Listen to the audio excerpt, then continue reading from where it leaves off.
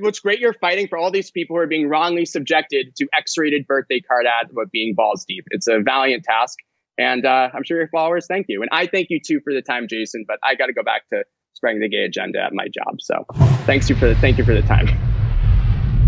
I wanted to bring on Alex Reimer or Reimer. I'll ask for Alex to clarify his last name here in a second.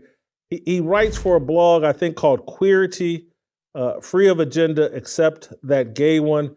He's written a piece, headline, Jason Whitlock is the latest anti-gay activist to allegedly get caught partaking in some very gay behavior online. Alex, welcome to Fearless, and clear up the pronunciation of your last name for me first. I appreciate Jason. Reimer is how you pronounce it. Reimer. So, Alex, I'll just start with the headline. Why do you label me as an anti-gay activist? I don't consider myself an anti-gay activist. What do you have to do to qualify to be called an anti-gay activist? Well, Jason, just a quick perusal through your Twitter feed. You talk a lot about the alphabet mafia and the desecration of society, and saying that sexualized behavior leads to a lot of that, and talking about gay people and LGBTQ people's role in that. So I think if we look at your public statements and tweets, it's fair to surmise that you are an anti-gay activist, or at the least an anti-gay voice. Why wouldn't I be considered, if you look at my Twitter feed, I talk a lot about a biblical Christian worldview. And yes, why wouldn't I be just called a Christian? And or, I mean, if you look at my Twitter, I probably tweet more about my weight loss journey and struggle. And I know that probably doesn't connect with you in the same way because you don't have the same weight loss issues as me. But I probably tweet more about gluttony, and I talk about how gluttony is a sin and things like that.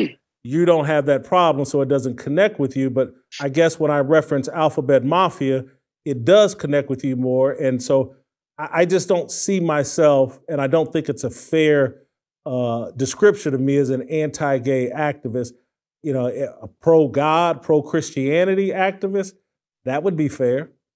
Have you ever taken a pro-gay viewpoint the last couple of years? Define a pro-gay viewpoint? Well, because, Jason, you're adamantly opposed. You always demonize gay sex and LGBTQ people and transgender issues as well. We know what side of the coin you are on those. That's why I said you were anti-gay, anti-LGBTQ. Hold for one second. Show me where I've demonized gay sex. Now, I do think it's a sin, but again, I write a lot of columns. I can't believe between that, I've ever written a column that talks about being where I get into details about pro or gay sex or anything. I mean, my columns pretty much have defined me throughout my 30-year career. There's just not a lot of content where I'm going into detail about how gay people have sex. Well, this whole crusade that you've been on the last few days would seem to indicate that you are very uncomfortable with any mention of sex on your browser feed, despite the fact that this ad that you tweeted about was, probably a targeted ad based on your search history. So that's what I'm here to talk about. This tweet you made a couple of days ago, Jason, that everyone else is talking about, and just kind of the foolishness of it, and how I think you kind of owned yourself, my man. I think you kind of owned yourself by showing this targeted ad that people who know the business know that it's usually a result of your search history or browsing history. So that's what I'm here to talk about. That's the primary topic of the piece that I wrote about you.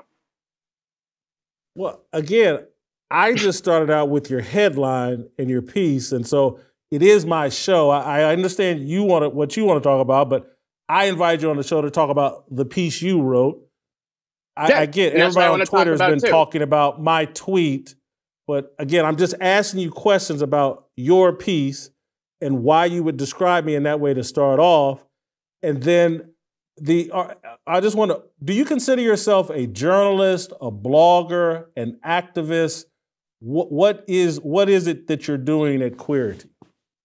Well, I think at Queerty, we give a voice to LGBTQ folks and gay people who have lacked a voice in mainstream media for since really the beginning of time. So that's what we do. We tell the gay viewpoint. And as our tagline says, we're without an agenda except the gay one. And we're so glad that you found our site, Jason, and are promoting your work right now. It means a lot.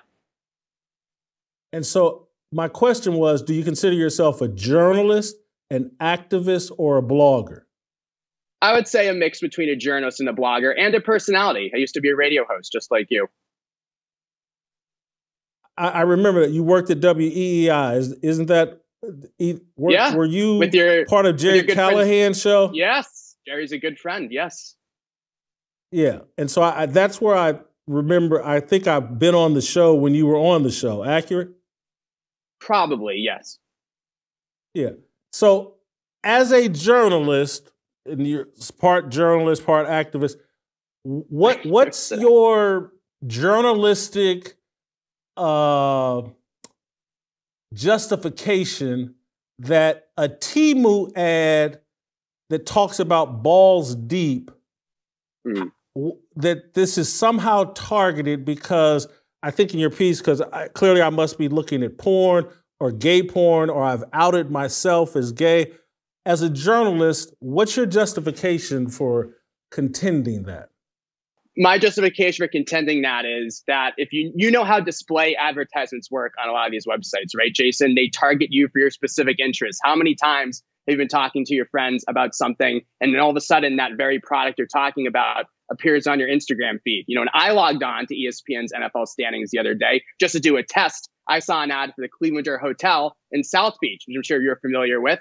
Why? Because I Google about warm weather destinations and I want to go away, and I like Miami in particular. So it makes sense that I would see a targeted ad based on my interest. I don't believe, and I would say hundreds of thousands of people have told you this online, that you would just randomly get an ad for a very X-rated birthday card just out of the blue. I know you've been tweeting about, the Alphabet Mafia is after you and ESPN and Disney are after you, but I don't think it's really that Machiavellian. Alex, as a journalist, I hear that. We've heard a lot of that. Ads that are targeted towards your interests. I got it. We've heard that all over Twitter, but I just want to know, as a journalist, do you think that me tweeting out one Temu ad is an indication of the ads that I see on a regular basis when I visit ESPN and other websites all day, because I'm on the web all day? You think I don't primarily or all the time get hotel ads or weight loss ads or a bunch of, the only thing I ever get and ever got was this one Temu ad? Well, the Balls Deep birthday card, I think, is different than the Temu ad that you've been talking about. There's been two. That's the same company. Yeah, but different products. And the regardless, card Jason, no, is from Temu, but Jason, do you think that's the only ad I ever get or ever have gotten? I don't think that, but you did receive it, and it's scary to think, but these algorithms don't make a lot of mistakes. So why did you get that ad? That would be the question. To my knowledge, and granted, I'm not paying attention to every banner ad I've ever received, I'm not getting dirty X-rated birthday cards about being balls deep into somebody. Even though, that might be more fair in my interest than yours. I don't know. But why? That's just the question that we're asking. Okay, Alex, tell me this, because I don't know. But Alex, I'll say this. Because I have a heterosexual view of the world, when I hear balls deep, I think of heterosexual sex. And so I've watched everybody on the internet connect balls deep to homosexual sex. And I'm like, oh, I didn't know that. And so then I went to Google and punched in balls deep to see what would come up, because this is something I didn't know. I interpret the world through a heterosexual lens. I don't hear balls deep and think gay sex. You do. So I get why you're gay. And so when I look up the balls deep meaning, I see all kinds of definitions. Deep sexual penetration, which the balls are almost into, can be used as an expression for something overwhelming, exaggerated. I saw most of it, extremely, to the fullest extent. I see most of this stuff. Balls deep is a sexual expression. It means penetration to your balls. Jason, you're searching balls. Your penis inside her vagina with your driving deep inside. So again, when I saw the ad, because of the way I'm wired, I'm like, why are they putting this promiscuous heterosexual lust on ESPN? It's the Jason, exact same complaint I had gotta tell you, when I saw a woman in a t-shirt that says, I lick, swallow, and suck, and I complain about that. I gotta tell you though, Jason, by searching more information about Balls Deep, I think you're only gonna get more of these kinds of ads. So it's like a self-defeating prophecy. So you don't care, then why did you tweet about it and are making now, and congratulations because to you, I do care about that, and I'm trying to find out why it's happening. If it happens with kids, I'm very much aware that when I go looking into Deshaun Watson or TD Jakes or any of these stuff that I talk about on my show, when I go deep into the raunchiness to figure out what I'm going to talk about on this show, I'm aware that I'm exposing myself to perhaps other raunchy stuff. But I'm just telling you, then maybe when I saw the words balls deep, I interpreted it from a heterosexual point of view, and I find out when I go because I'm like, why is everybody else seeing this as gay? And then I go to the internet and it backs me up. I'm just like, oh, well, they're wired to see things one way. I'm wired to see things another way. But despite your Christian life, you are very familiar with going balls deep into somebody. Is that what we're getting out of this? Alex, oh God, you're a comedian. I am. So funny. Oh, that is. I just can't stop laughing. That's so funny. Thank you, Jason. You said, are we going to have a real discussion? Because you're an activist, a blogger, a comedian, and a journalist. I never said activist, but I would sign on to comedian. But I only have a couple minutes left, Jason. I do have a day job that I gotta get back to spreading the gay agenda. So there's a couple more minutes here. Let me just get more to a few little factual things in here that are just like, you're a journalist. You say that in 2012, I got fired or blown out at Fox Sports over my Jeremy Lin tweet. Who told you that? Well, you did make that tweet about Jeremy Lin, right? And you left Fox Sports shortly thereafter. That's not true. Well, you had a second stint with Fox Sports. No. I didn't leave shortly thereafter the Jeremy Lin tweet. I left in 2013. And Fox Sports was very upset. 2012. I mean, so it's... I got it. And Fox Sports was very upset when I left. I didn't get blown out. They were upset and mad and thought I double-dealed with them and didn't tell them I was negotiating with ESPN. Like, Jason, I was just... You wrote in here that I got blown... I was just hyperlinking to what has been reported. No, this isn't a hyperlink. This is a statement of fact. Jason, I'm not here to debate minutia about your career. I mean, I'm here to talk about, as I said, the article, the blog. I get that the facts don't matter to you, but you're saying that I got fired at AOL Sports. That's not true. My contract ran out, and I took a better contract from Fox Sports. Jason, you've had a long career, a respected career. I used to love watching you on ESPN growing up. I'm just going off of what's been reported elsewhere, reading articles about you for years. I mean, I got fired at Fox Sports in 2012. You saw that reported elswhere. I got fired at AOL Sports. I said you left, blown out. No, you said I got blown out. Shortly thereafter, Jason, 2013 is not that long after winter of 2012, which is when the Jeremy Lin tweet was made, correct? So, I mean, I think we're just quibbling over semantics here. No, I think if you say that someone got blown out, let me find. While always difficult to manage, if you want to talk about journalistic after leaving the Star at ESPN, he worked briefly for AOL Sports and Fox Sports, blowing himself out of each opportunity. These people were trying to sign me to new contracts, and I took better contracts elsewhere.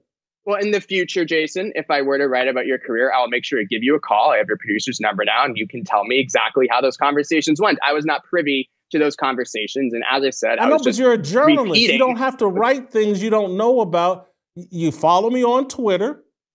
You're familiar with me from your WEEI days. You could have asked questions beforehand. You're making the assumption, like part of your argument is like, Whitlock got one Temu ad, and that speaks for all the ads he gets anytime he logs on the internet. You're still getting them. You're still getting them, Jason. You're still getting them. So I appreciate the conversation. I'm still getting Temu ads. I just saw the lick, swallow, and suck one. And again, I don't know. There's millions of other people being subjected to this. And I get that you're pretending like it only happened to Whitlock. It's great you're fighting for all these people who are being wrongly subjected to X-rated birthday card ads about being balls deep. It's a valiant task. And I'm sure your followers thank you. And I thank you, too, for the time, Jason. But I got to go back to spreading the gay agenda at my job. So thank you for the time. Good luck, Alex. Thank you. Thank you for making the time.